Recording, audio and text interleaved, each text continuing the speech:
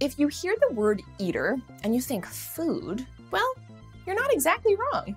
ITER actually refers to the International Thermonuclear Experimental Reactor, but where you'd be right about the food part is a long-awaited experiment. This is currently testing the fuel that ITER needs to gobble up to hopefully get us that one step closer to the ever-elusive temptress of fusion ignition. If you're new to the world of nuclear fusion, welcome to the decades-long waiting party. See, nuclear fission is what most of us are a little more familiar with. It's when atoms are split apart to create huge amounts of energy. But fusion is the fusing of two atoms, which releases an energy yield several times greater than fission. And almost all fusion experiments work specifically on fusing hydrogen atoms to form helium. We've actually achieved fusion several times in lab settings using the most energetic lasers on Earth, or alternatively, some of the world's strongest magnets.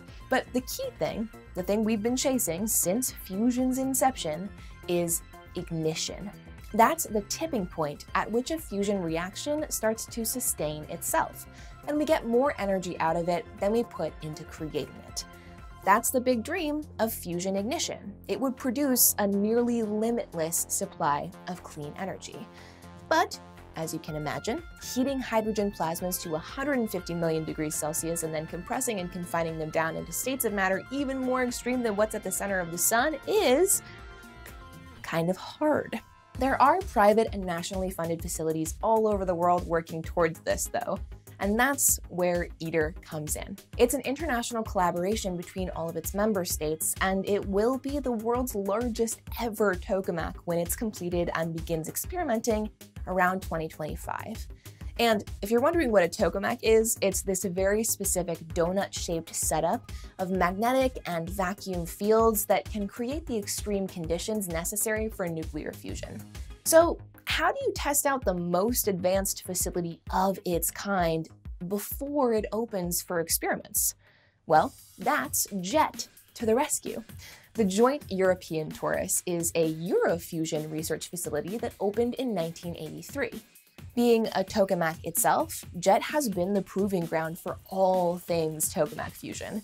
It's the perfectly scaled down version of ITER. It's about 1/10 the size, so essentially, JET walked so that ITER can fly.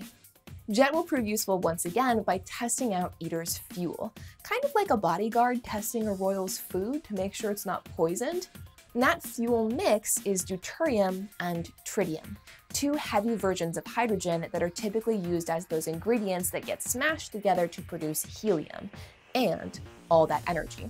And I say ITER is the royal in that relationship because it's the facility many experts around the world think has the best shot of actually achieving fusion ignition.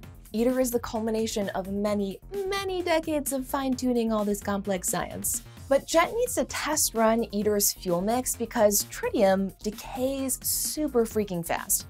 So it's both really rare in nature and it's more difficult to work with than deuterium. In fact, tritium is so rare that the world's supply to work with in experiments like this is just 20 kilograms, produced as a byproduct of nuclear reactors.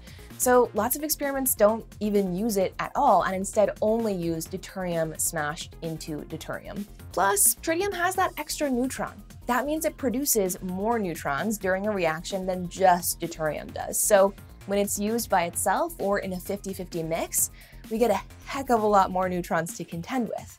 And these can interfere with or damage the tools that help scientists see what's actually going on inside a fusion reaction. The newest generation of scientists who are working on this experiment have probably never worked with tritium before.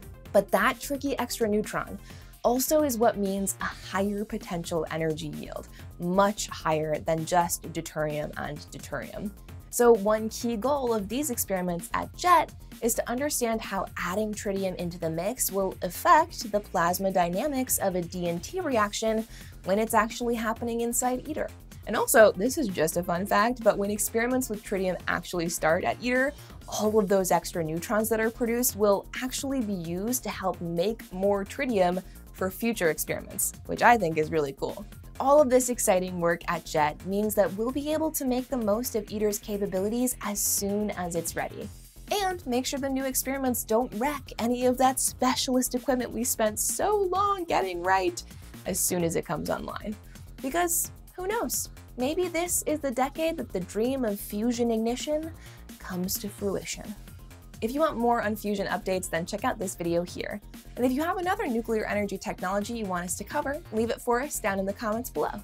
Make sure you subscribe to Seeger for all of your clean energy news, and as always, thanks for watching. I'll see you next time.